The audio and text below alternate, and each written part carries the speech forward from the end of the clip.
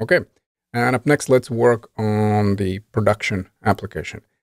You see, this is our development environment, which works really awesome. We can right away see the results in the browser and all that. But when we want to deploy the application, the setup needs to be different. Essentially, we're not going to have this source and then public and all that. And in order to set up that production application so we can deploy it on any provider, we need to stop the server. And also, we just need to take a peek in the package.json. Remember, initially I showed you the scripts. So these are our commands. So start is the development server. A build one is the one that builds that production ready application. And in order to run it, I'm going to clear the terminal, and the command is clear. We go with npm, and then we add this run and build. npm, run, build.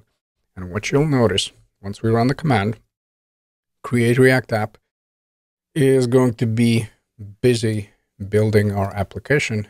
And once everything is done, there's going to be an extra folder, a build folder.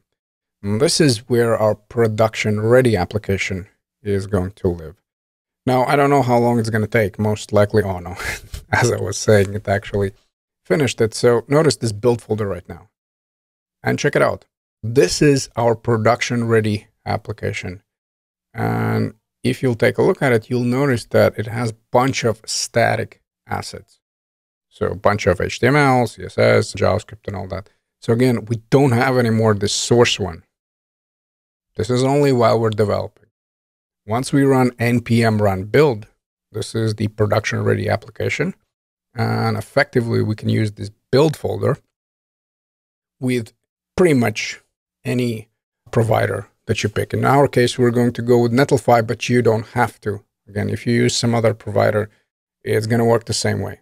Just like you normally would with the HTML project or Vanilla.js project. And hopefully you see where I'm going with this. Once we run npm build, we can get this build folder that we can use with any of the hosting providers.